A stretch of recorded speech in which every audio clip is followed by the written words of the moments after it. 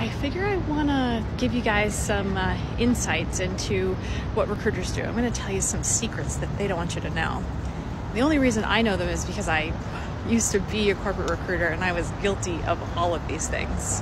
So here we go. Number one, recruiters on average, and there is a statistic about this, spend about 4.5 seconds looking at your resume. So you need to make sure that it is perfectly on point, and you're not giving them any reason to delete it. If they're only looking at it for 4 seconds, you need to make sure that your experience is front and center and you have a pretty awesome executive summary. Number two, overwhelmingly, recruiters always prefer internal referrals. Now, I could go on and I'll make a different video about how this leads to bias in the workplace.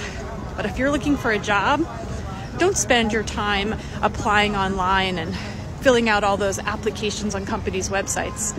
Instead, leverage your network. Send an email to everyone that you know, attaching your awesome resume and letting them know what you're looking for.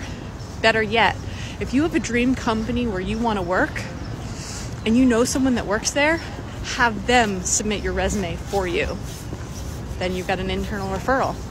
Number three, and I think everyone knows this, but I'm going to say it anyways, those video interviews that you have to do that we're all submitted to nowadays, no one's watching them. Corporate recruiters don't watch those things. They're certainly not going to watch the whole thing.